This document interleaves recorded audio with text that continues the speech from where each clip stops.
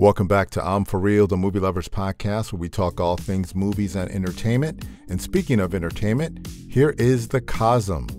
It's the new entertainment venue in Los Angeles. It's located between SoFi Stadium and the Hollywood Casino in Inglewood, California.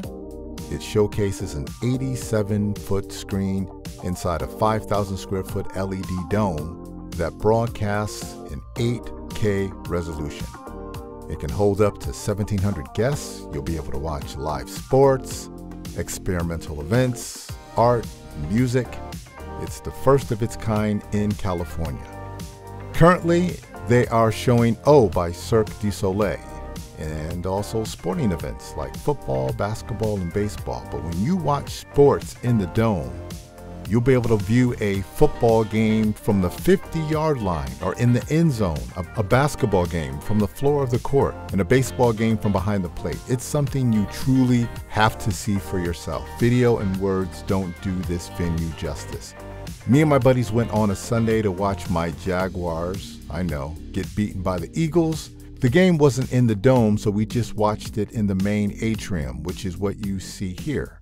The food was great. Expensive, but it came out fast, and it was great quality. Not the quality you would usually get at a sports bar.